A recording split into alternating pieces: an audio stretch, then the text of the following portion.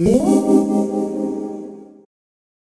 feel like this video might be extra long because I waited a couple weeks to film it, so I've accumulated some more favorites. So, zero intro. Let's just get into my favorites for the month of July and the first week of August. My number one favorite in the skincare category and of my entire July, summer, potentially year, although the year is only half over, is the Infiore facial I had at the International Orange Spa in Marin when I was there several weeks ago. I referenced it in one of my recent videos and said that I would talk a little bit more about it, so I do want to stay concise but also just gush about how amazing of an experience it was. So International Orange has two locations in San Francisco and in Marin, and they offer a signature facial and then they do an Infiore specific facial. It involved the Infiore 424 method, lots of steam, extractions. That was the first time I had ever had extractions done. Then there was a sort of layering of different masks, a really intense brightening mask, and then they end with a technique that is specific to International Orange called the slap, tap, and roll massage. It was like super incredible. The purpose of that technique is to sculpt and tone the skin and bring luminosity to it. And I kid you not, I felt like I had had a facelift for probably at least 3 days after. There really is a noticeable toning and lifting and firming to the skin and the face. It was like truly, truly incredible. So in short, without blabbing on too much, it was just the most incredible beauty treatment experience I've ever had. I feel so fortunate that I got to have that experience. I will definitely be going back, potentially in the winter with my sister if I make a trip out west, and if not then definitely next summer I intend to go back. It's going to be like a destination spot for me. I'm so obsessed. I mean, there's more that I could say, but I want to just kind of cut myself off. But that segues really nicely into the skincare that I have been, I mean, it's really been mostly the last 2 weeks, so I don't know if it's fair to call it like July favorites, but recent favorites we'll just say. I mean, I've been a huge fan of Infiore for years now, but going to International Orange and having that facial just totally revived, revamped, amped up my obsession. It's literally the only skincare I want to use, which doesn't really bode well for my channel because I kind of have to try other things out if I want to keep doing this, but literally all I've been wanting to do is reach for my Infiore stuff. If you watched that travel skincare, what was in my travel skincare and makeup bags, I showed you a couple new Infiore products that have gotten added to my routine. And I have to say there is something so nice about using multiple products in a range all at once. It just really contributes, I feel, to the overall experience of the brand. So I've been, most nights I will do Lustra and Treat, and I've been getting more into doing a really dedicated facial massage every night, doing like the full 424. I mean, a lot of times I just get lazy and I'll sort of slap on a balm cleanser and, you know, take it off and call it a day, but really taking the time to do the 4 minutes of Lustra massage, the 2 minutes of Treat, and then usually I'll do a steam with a washcloth and then finish with cold water splashes. You just kind of feel like a new person after you take the time to do that. Then I showed this in a relatively recent beauty habit order. It's the Infiore Vital Toner in the Traveler. The mist on this is quite intense. It really shoots out in a very intense stream, so I tend to spray directly into my palm and then like spread pat on my face.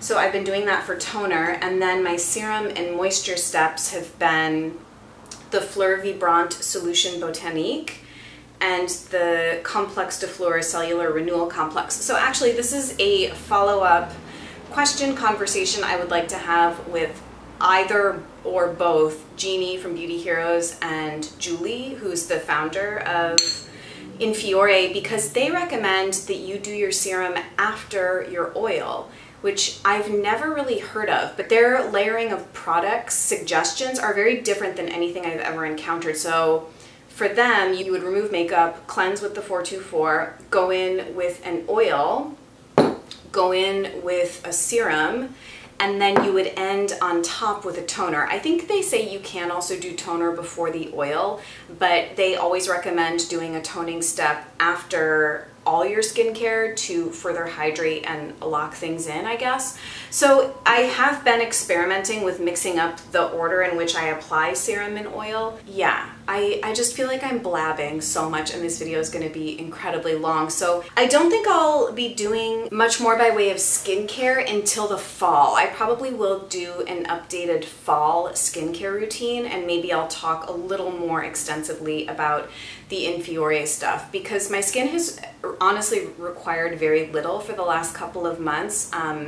It just has been pretty balanced, so I haven't been able to layer a ton of stuff or use a lot of products, but I have a feeling that'll change when the season changes. Moving right along to makeup. So following with the theme of my skin just not needing very much, which is like kind of, it's both awesome and also both frustrating from a product junkie perspective, because I'm like, just want to use products. But as far as makeup, with the exception of a tinted moisturizer like Suntegrity and a minimal amount of a cream product like RMS Uncover Up, I have been reaching more for 22 versus shade 11, which I also have.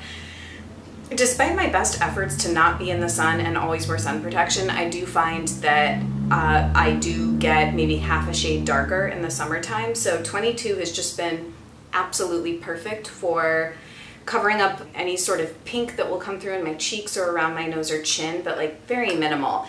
And then I've been abhorring putting like any other cream products on my face. Like I just can't handle it. It's been upper 80s, lower 90s, and just humid and disgusting in Boston. I was like still reaching for cream highlights, and I looked greasy, and I never thought that I mean, as a former dry skinned person, I like could never get enough cream and moisture on my face, but my skin has just changed really dramatically over the last year and a half, I would say. Yes, my makeup in general has just been really minimal. So the things that I've been reaching for, this is probably one of the only times that I will reach for this product when my skin is in this sort of shape, is my RMS Unpowder. I have just the translucent version. And so this is definitely the most intense shine control setting powder I have. I also have a Trish McAvoy pressed translucent setting powder, and I have the Hourglass ambient lighting powders. So I'll do those as well, but if I really want like mattifying and shine control, I will reach for this, and I'll just apply it under my eyes, around my nose and chin with my Wayne Goss number 2, and it's perfect and it lasts all day. So I have been getting a lot of use out of this. And then I haven't even been wanting to use my RMS Buriti bronzer. I used it while I was in California because the weather was so nice there. For face color, like bronzer, blush, I haven't really been wearing blush. I'm still trying to use up my last little bit of the Studio 78 bronzer in shade number 2. So I'll just do a really, it's actually like what I'm wearing today, just a really light dusting kind of on my cheekbones and my temple, nose, chin, and I'll take it down my neck like really lightly. And then I don't have any pressed highlighters that are from eco brands. So I've been reaching a lot for my Charlotte Tilbury highlight, which is honestly really pretty and subtle for an everyday highlight in a powder version. So normally, you know, I'd be reaching for my Modern Minerals or the Well People or Living Luminizer. I just like, I can't, guys. I look like a grease pit if I've been wearing that lately. So every day it's just been a dusting of the Studio 78 and the Charlotte Tilbury highlight, and that's it. So for eyes, I am wearing winged liner for the occasion of this video, but I have not been wearing it like at all since I had that really bad eye flare-up, which is at this point 95 to 98% gone, which I'm very, very happy about. But it's still, I want it to just be totally normal before I wear liquid liner with any more regularity. So my everyday eye look has been just a very conservative line of the lower waterline with the Antonym eye pencil in Noir. I'll just do it like very lightly, 3/4 of the way on the waterline. Then I've been reaching a lot for my By Terry Ombre Black Star in Misty Rock, and I will just run that right kind of over the waterline and lower lash line and like kind of smudge it in with my finger. Curl my eyelashes and throw some mascara on, which I have graduated to doing. When my eye was really bad, I was not even wearing mascara. Now I'm kind of like back to wearing mascara, and I've just been reaching most, I would say, for the IT Cosmetics Superhero Mascara, which I do like. It's more lengthening than the Too Faced Better Than Sex, which is the other one in my rotation. This has been flaking on me a little bit, but yeah, I need more time to fully form thoughts on this and give comparative feedback on it, I guess. So that's been eyes, and then I just thought I would mention, well, I have a couple more things. I thought I would mention the lip options I've been reaching for most over the last 6 weeks or so, and they're not any surprises, but these have been my most worn everyday lip colors for summer. And for neutral, surprise, surprise, Bite Beauty Pecan. This is just like totally holy grail. NARS Cruella, which is probably, you wouldn't think of it to be a super summer specific lip color, but this formula, obviously not eco, but it's the performance of these. If you are a bold lip person during the day and you want to wear these to work and eat meals in public, wearing a bold lip color, like, it kind of doesn't get much better than this. They stay put. I have to touch up maybe once during the day, and they just don't move. I don't have to worry about it getting all over my face. So yes, Mysterious Red and Damned are on my list to get next of these.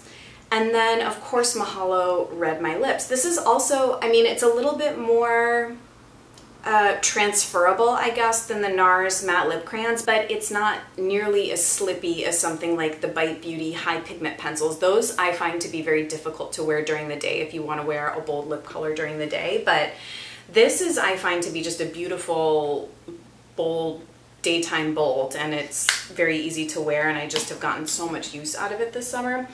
And then the last thing in the makeup category to touch on, even though it's pretty premature, I've only been using this product about a week and a half now, is the Glossier Boy Brow. I have this in the shade brown, and guys, I have been obsessed. I totally kind of understand what the hype is all about now with this. Everything I ever wanted in a brow pomade product, which I tend to be pretty disappointed in. I have tried and returned the Surratt Beauty brow pomade. I tried the Jane Iredale one. It was like a really bad color match. Everything about this is incredible. It's a good price point. The ingredients are not bad. In fact, I think most Glossier makeup anyway rates around a 2 on EWG, so they're not explicitly eco, but they are, as kind of a innovative, fresh, young makeup brand, they are sort of cognizant of ingredients and toxicity without explicitly coming out and saying that they are, so I appreciate that. And if you are in the market for an amazing brow pomade, like, just try it. It gives such good texture. I don't find that it leaves my brows like overly crunchy. It stays in place all day. It's ashy, it's not warm. My only complaint would be that I find that I do have to wipe excess product off the wand. It does tend to accumulate a lot of product, which can kind of glob onto the brows, but that would be my only complaint. So, like, huge rave. Okay, one quick hair thing to mention, and it's by the brand Inner Sense, and it's their Inner Piece Whipped Cream Texturizer to create texture, separation, and definition. Last month or a month and a half ago, Inner Sense was amazing, and they sent me a box full of products to try because they knew how much I love the Pure Harmony Hair Bath shampoo. So if you have tried that product, this smells exactly like it. It has kind of that same sweet orange scent, which is really, really pleasant.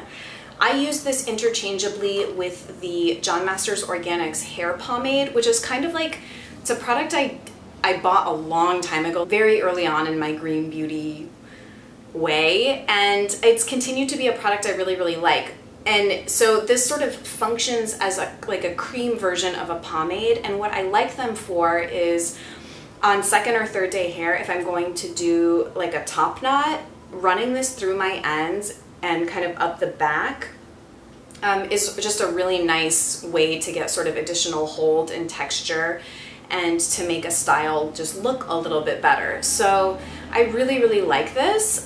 It's nice because unlike the John Masters Organics hair pomade, it doesn't leave my hair greasy. It doesn't really leave a lot of residue in the hair, which is really interesting. It just kind of gives a little bit of grip and texture. So if you can get your hands on a sample of this and are in the market for a texturizing product, I think it's worth trying. Okay, on to some lifestyle stuff, of which I have a fair amount. I've already been recording for 21 minutes. Struggles. Okay, I'm just gonna try and go quick because I want to tell you guys about this stuff. I'm like excited about it. Okay, my first lifestyle favorite is a new piece of jewelry in my life, and it was actually my gift from my sister to me for being in her wedding. And it's this absolutely beautiful, dainty pearl necklace. It's just a very thin, delicate gold chain with a single pearl. It's flat on one edge, so it'll lay flat on your chest, but it's by the brand Dog-Eared, which you can get at Nordstrom. I think that's where she got it. But I did actually wear this in the wedding, and I just think it's a beautiful piece of jewelry, and I will get a ton of wear out of it because it's very my speed. The other thing, this is kind of maybe a random favorite, but I had some new business cards made, and if you follow me on Instagram, you will have seen this, but I have this good friend who I met in a really serendipitous way. We were actually both interviewing for the same job at a design firm last year, and we ended up at a conference together, and we found out we both went to the University of Chicago and just had these like weird similarities, and we became really fast friends. Her background is in architecture, but now she does like brand strategy, creative consulting sort of work. And she and I have been having these like charrette brainstorming epic sessions for like over a year now. And so she helped me design these business cards, and she's helping me do some other stuff for my website, and she's just an amazing person. If any of you are in the market to work with a brand strategist, highly recommend my friend Becca. So I just really love my business cards. We got them printed at Moo, which is actually based in Providence, Rhode Island, so they're local to me. But I'll insert close-ups of them, but the cardstock is really, really heavy, and we did gold embossing for the sacred geometry print on the back of the cards, as well as L'amour et la musique and tagline. And all of the cards, there's like 5 or 6 different background images. So there's these hands, sort of a celestial print, record, vinyl record, makeup brushes. There's one with like lips. I love those. There's a cool one with a Paris background. Where is that? So I also did decide that I'm going to Indie Beauty Expo. So if you happen to go and see me there, I would love to give you one of my L'amour et la musique business cards. I'm just really, really pleased with how they came out. Yeah, look for more new, exciting L'amour brand focused stuff coming up. I have a new tarot deck in my life, which is very, very exciting. It's the Klimt Tarot. I've been calling it the Golden Tarot of Klimt. I don't know if that's right, but these cards are so stunning, you guys. I learned about them because Yogini Tarot here on YouTube will sometimes do her monthly readings using this deck. Can you tell I have a thing for gold embossing? These cards are all gold embossed. They're just so pretty. I need to do like a tarot specific video because there's just like way too much to talk about here. I'm not a tarot expert at all. I'm totally like a tarot neophyte, but I've been interested in the tarot for, I don't know, probably the last 2 or 3 years. And the only other deck I have is a traditional Rider-Waite, because I just feel it's sort of like the bread and butter of tarot decks. Like everybody needs a Rider-Waite, but beyond that, I'm a big proponent of people buying decks that they feel a really strong impulse towards. It's hard to explain, but you'll just jive with the deck more, and I sort of feel like you'll just get clearer messages either for yourself or if you're doing readings for other people. But anyway, yeah, I need to play around with these more, but I just think that they're so pretty. I feel so good even just holding them. It's really weird because I'm a weird energy sensitive person like that, but yeah, I've been very, very happy with this deck. I just got it on Amazon. You can get like everything on Amazon. Okay, I have a little foodie favorite. It's this Birch Benders Paleo Just Add Water Pancake and Waffle Mix.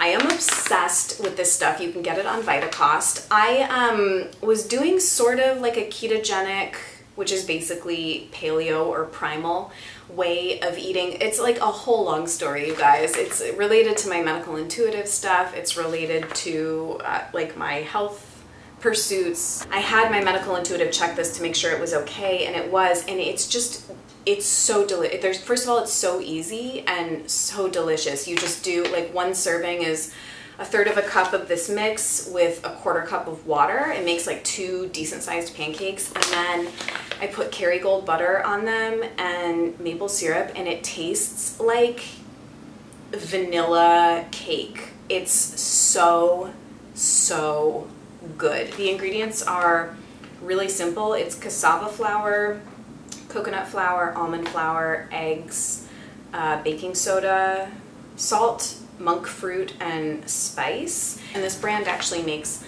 other mixes. If you just go onto Vitacost and search for Birch Benders, you can see what else they make. And then, as I have been saying, I moved recently and I've been in like decorating mode, house mode, and I wanted to tell you guys about this set of glasses that I just added to my kitchen, and they are by the brand Bromioli, and they're the Bodega glasses. It comes with 12, so they look like this. And I learned about these on Cup of Joe, that blog. I totally remember when I was in Spain several years ago, like these are the kind of glasses that they just drink red wine out of at tapas bars. I just thought they seemed so like European and effortless, which is like totally my vibe. Like geeking out over glasses. You know that you've transitioned into another stage of life when you get excited about stuff like this. But I got these on Amazon. They do come in different sizes, and yeah, they're really affordable and nice, and they're made in Spain. And I think that's all to tell you about regarding them, but obsessed. Okay, we are almost there. I have a quick YouTube favorite, podcast favorite, and music favorite, so I'm gonna go really fast. My favorite YouTube thing that I watched during the month of July, I finally got around to watching Sally Hughes in the Bathroom series with, I watched a bunch, but the ones that stuck out to me the most were Wendy Rowe, who is the sort of creative makeup artist behind Burberry. Is it Burberry or Burberry? I never actually know the correct pronunciation, but anyway, she's sort of the creative force behind their makeup line. Her in the Bathroom interview was just really inspiring. And then the one that blew me away was the one with Carolyn Hirons. Now, I have followed and loved Carolyn Hirons for years now. In fact, she's kind of, if I had to pinpoint someone in this sphere that I really look up to and would want to sort of like emulate in terms of her diversification in sort of the social media beauty space. You know, she has a really successful YouTube channel, really successful blog. She actually is a trained esthetician and gives facials. She's worked for brands. I mean, she kind of is just like amazing, and I want to be her. And she's also just so funny and down to earth and chill and awesome. Her in the Bathroom series, particularly part 1, where she's just sitting and chatting and telling her backstory, like go watch it, because it was inspiring, and also, I don't know, like it kind of gave me chills in a way, because it just demonstrated how you line up with particular experiences at the right time, and kind of the beauty of serendipity and coincidences, and well, not really coincidences, but the timing of life matching up to provide you with the right experience for you at the right time. So I was just I wish I could have liked that video like 1,000 times. I just thought it was supremely amazing. And then one of you guys let me know a while ago, probably 6+ months ago, about the Well Aware podcasts, and I will listen to them mostly when I'm traveling. I'm not a big podcast listener on the regular, but if I'm traveling, I do like podcasts. So there was one of these podcasts that I listened to while I was traveling that just struck me quite profoundly, and it was the one with Satsumi Shibuya, I think is how you pronounce her name. You've probably, if you are like on Pinterest with any regularity, you probably will have come across some of her art. She's a watercolor artist. I pinned images of her art from years ago and like didn't even know who it was or what was behind it. But basically, if you listen to the podcast, which I highly recommend, she's a very spiritual person, and she is someone that basically went through a sort of textbook spiritual crisis, which manifested as a physical issue. She just talks in the podcast about going through that and coming out on the other end of it and sort of embracing her psychic gifts, her energetic gifts, and translating that into her art. And it was just super, super, super beautiful and inspiring. And some of the stuff that she was saying just resonated a lot in terms of something that I've been going through. There was this one point where she talked about needing her life to be very, like, aspects of her life to be quite simple, so that because she felt like she was deriving more nuance, I guess, from the same things, but it was getting too muddled. This is like hard to explain. She talked about it in relation to food, where even the food that she eats is very, very simple in preparation. Not a lot of spices or not a lot going on, because it allows her to really, I guess, kind of be present with or engage with, you know, the really good avocado or the really good olive oil. And it's something that I mean, on the one hand, I can be so snarky and cynical about that. I'm like, in fact, that's what I like wrote my dissertation on, basically, was like the yuppification of, you know, the food movement and like life in general, really. But there's something to it, because I've been experiencing this too. I just need a lot of like quiet, and I do find myself gravitating towards simplicity with food, but like really with everything. And it is coming from this place of wanting to be more present and engaged with what's in front of you. So that's way more than I wanted to say about that. Basically, go listen to this podcast episode and we can chat in the comments. It's always around this time when I start to get really hot and sweaty, and I'm like, oh my god, my hair. Music has had just a bit of a weird place in my life in the last 6 months or so. Maybe I'll wax poetic on that at another time. I am a huge, huge, huge Sade fan. She's one of my top vocalists, artists, like, of all time. And I finally got around to downloading her live 2011 Bring Me Home album, which I highly recommend if you're a Sade fan. But in particular, that version, live version of Cherish the Day, has been like the only thing I've been listening to. Literally, just on repeat, in my car, on the train, you know, whatever. I'm obsessed with it. And it's funny that Cherish the Day hadn't been one of my top Sade tracks. I mean, I like pretty much everything she's ever done, but I have my favorites, you know? And Cherish the Day was always one that I was just kind of like, yeah, like it didn't really like move me deeply. But this version, oh my gosh, it's so, so good. So there's actually a YouTube video of her performing it live as well, so I will link that down below for you to go listen to and hopefully bliss out to. So even though I haven't edited this video yet, I have a feeling it may break a record for one of the longest videos on my channel, but I mean, what are you gonna do? I had a lot to say. Thank you guys so much for watching, especially if you made it to the end of this. I would love to hear what you have been loving lately. You guys just I say this all the time, but you're the best audience. You leave me the best comments. You're so engaged, and I'm just so appreciative of you and love having you here. So I'll try and list and link everything below. And until the next one, take care.